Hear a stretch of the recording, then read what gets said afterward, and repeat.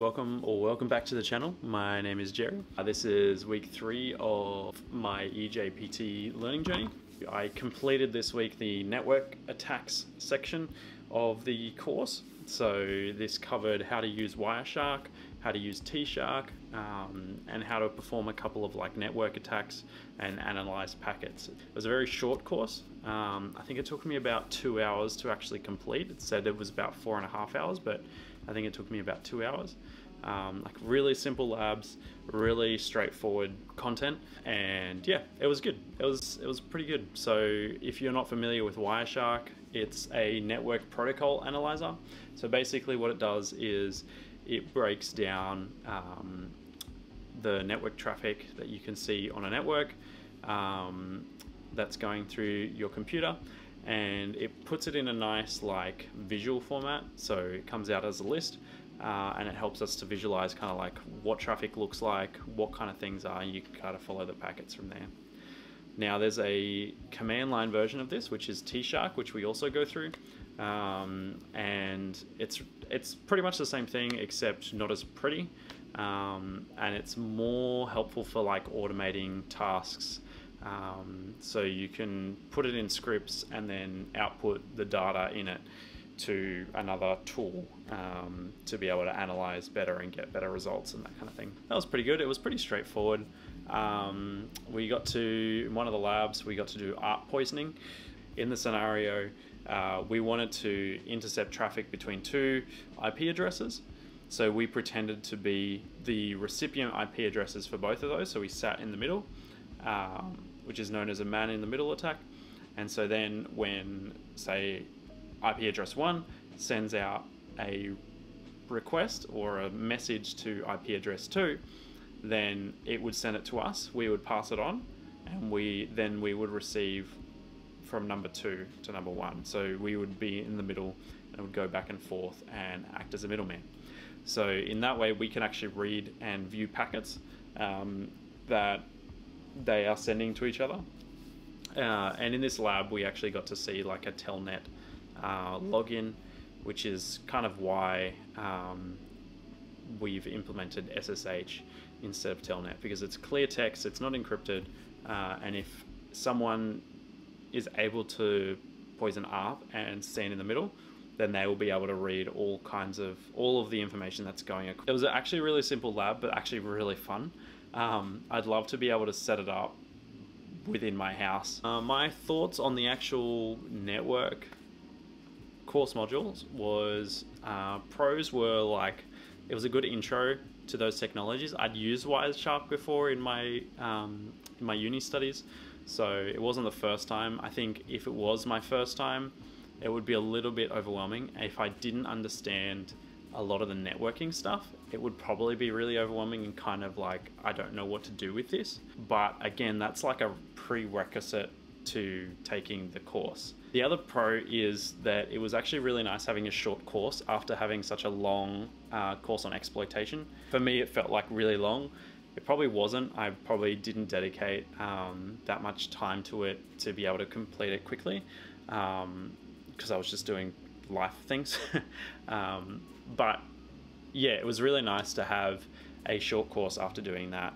The other thing I would probably say, there's a couple of things that I probably would say maybe room for improvement, would be that the labs are not as interactive as I would have hoped, especially when interacting with things like Tshark and Wireshark. Because you're using it in the command line, I think it would have been really helpful to have a lab where you could actually analyze traffic. You would get something that would send, I don't know, maybe ping requests or something to the virtual machine that you're in, and you would capture those requests and be able to see them. It's a really simple way to be able to see that, and I think setting up 2 virtual machines that actually do that wouldn't be too difficult, just to be able to get a handle on what Tshark looks like when you're actively capturing packets, and then doing some of the packet analysis that we actually got to do.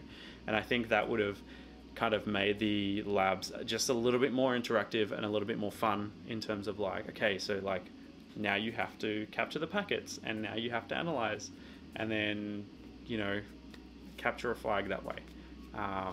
instead of simply just kind of like copying the commands for that. It was fun, but it wasn't as interactive as it could have been. At the start of this week, I started doing the Metasploit Framework course with Alexis Ahmed. Metasploit. This course is mainly just to do with Metasploit Framework and how to use the actual tool, which I've really appreciated. So far I've covered up to enumeration. I'm hoping to finish the rest of this course this week. It's like a pretty big one, but I think if I can dedicate about 2 hours a day to it, completing the labs and watching the videos, taking notes and all of that, I think I'll be able to do it. So I think week 4 I would have, by then, hopefully, finished Metasploit Framework. Fingers crossed. But so far, in Alexis's other courses, he's been using Metasploit a lot. So he's been showing us, like with the exploitation course, he's been showing us how to exploit something manually and how to look for manual exploitation, but also how to use the Metasploit framework, which has been really cool. Generally with Metasploit, I hear a lot of people, and I think like there's probably good reason for it. I hear a lot of people being like, Metasploit is for script kiddies and that's for like noobs and stuff. When you're first, like me, when you're first getting into this, it can be a little bit overwhelming knowing exactly where to look for exploits, where to look for vulnerabilities and all of that. For example, if you are doing like any blue box in like Hack the Box, Dry Hack Me, or anything like that, you would know that like blue has the eternal blue vulnerability. And so being able to exploit that using Metasploit when you've never been able to exploit a box before and get root and everything, like just get in there, that's a really good feeling. I know that's a noob thing to say, and I know that Metasploit isn't meant to be relied on like I think it is by new people like me, but using Metasploit to kind of help you along when you start, I think is a good idea. Eventually be able to learn Ruby, so then I can actually modify the exploits, and when I run into problems with the exploits that I'm using, that I can actually troubleshoot and go, okay, the reason why this module isn't working is because of X, Y, and Z, and actually modify it and fix it up. I want to be able to add my own modules so that I can automate tasks. That's why like HD Moore designed Metasploit for himself. He made it so that his workflow could be a lot easier as a pen tester. And I think it's just a tool, like it's 100% a tool. And so I'm excited to learn about it. Like I'm excited to be able to understand its full potential and use it to its full potential, because I think if we don't use it to its full potential, we can miss out on something that can be really helpful. They're my thoughts on Metasploit. Take it or leave it. But in terms of the first kind of labs that we used, there was one really cool lab that I really appreciated how it was set up. So basically you have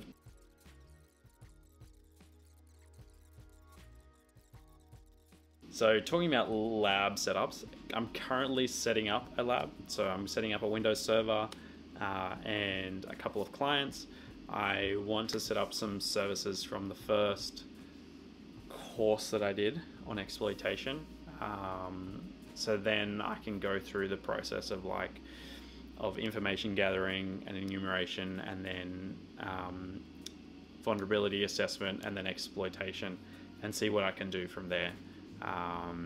So I think it's taking a while because I don't have a lot of time to be able to invest into that, but I've been really enjoying, setting it up. But yeah, so that's been my last week of eJPT learning stuff. If you've enjoyed this video, found help, please leave a comment, tell me how you're going in your hacking journey, and we'll see you soon.